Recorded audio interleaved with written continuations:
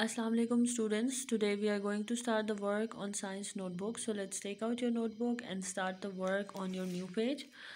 Take out the new page. Now we are going to start the classwork today. 14/1/2021 classwork in Thursday. Lesson number 14. Name of the lesson is electricity. Answer these questions. Right? Now look at the question 1. What do we get from electricity? हम बिजली से electricity क्या होती है? बिजली.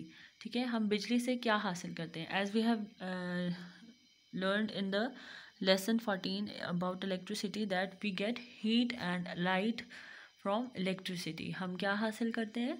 हम गर्माइश, ठीक है, वार्म अप होते हैं जब हम हीटर यूज़ करते हैं, हीट हमें मिलती है, ठीक है, और लाइट रोशनी मिलती है, ठीक है. फॉर एग्ज़ाम्पल आप जब हीटर ऑन करते हैं, ठीक है, जैसे कि ओवन है, ओवन में हीट अप होती है, इलेक्ट्रिक स्टोव होता है जो चूल्हा होता है बिजली का, वो भी हीट देता है, ठीक है. तो कुछ चीज़ों से हमें हीट मिलती है और कुछ चीज़ों से हमें लाइट मिलती है. तो इलेक्ट्रिसिटी से बेसिकली दो क्या चीज़ें मिलती हैं, हीट और लाइट.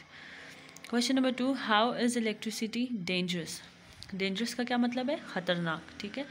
बिजली हमारे लिए कैसे ख़तरनाक है, या कैसे हम बताते हैं. आपने जो लेसन 14 में बुक में पढ़ा था कि जो लाइट है वो हमारे लिए डेंजरस भी है. बिजली हमारे लिए हेल्पफुल भी बहुत जगहों पे होती है, लेकिन कुछ जगह में ये हमारे लिए डेंजरस हो सकती है. कैसे कि हमारे अगर हाथ गीले हैं तो हम अगर सॉकेट को टच करते हैं, या हम बटन ऑन हो तो प्लग लगा रहे हैं, तो उस वक्त हमें ध्यान रखना चाहिए हमारे हाथ एक तो ड्राई हों, और जब भी हम प्लग इन कर रहे हों या प्लग आउट कर रहे हों प्लग को, ठीक है, तो आपका बटन ऑफ हो, बाद में ऑन करते हैं, ठीक है. अब क्वेश्चन 2 का आंसर क्या है? इट इज़ डेंजरस, ये ख़तरनाक है, to touch sockets and plugs, sockets और प्लग्स को टच करना, और to touch switches with weight hands, या स्विचेस को टच करना. ये जो आपकी सॉकेट बनी होती है, बुक में मैंने आपको दिखाई थी, जिसके अंदर प्लग इन करते हैं प्लग को, ठीक है. इसी तरह स्विचेस होते हैं जिनको बटन्स ऑन ऑफ करते हैं. तो अगर आप उनको गीले हाथों से टच करेंगे तो आपको करंट लग सकता है, जिसकी वजह से आपको नुकसान पहुंच सकता है. Right. Now question number 3. Name the things which work with electricity. अब बिजली से चलने वाली चीज़ों के नाम. अब उन्होंने बोला है कुछ चीज़ों के नाम आप लिखने हैं. वैसे तो बहुत सारी चीज़ें हैं, यहाँ पे हम सिर्फ आज 5 लिख रहे हैं. पहली क्या है? रेडियो. रेडियो जिसमें आप लोग रेडियो सुनते हैं, बहुत से घरों में अभी भी इस्तेमाल होता है, लेकिन पुराने वक्तों में ये ज़्यादा इस्तेमाल होता था. लैम्प जो आप स्टडी के लिए यूज़ करते हैं रूम में.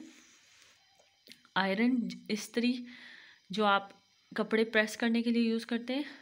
ओवन जिसमें आप चीज़ें गर्म करते हैं. टेलीविज़न जो आप देखते हैं, जिसमें आप ड्रामा, कार्टून्स, बहुत सारी डिबेट्स और न्यूज़, ठीक है, इस तरह की बहुत सारी चीज़ें इसमें देखते हैं. Radio, lamp, iron, oven and television. I hope you understand how to do the question 1, 2 and 3 on the notebook. Inshallah, we will start question 4, that is fill in the blanks. We will start that question in our next video. Till then, Allah Hafiz.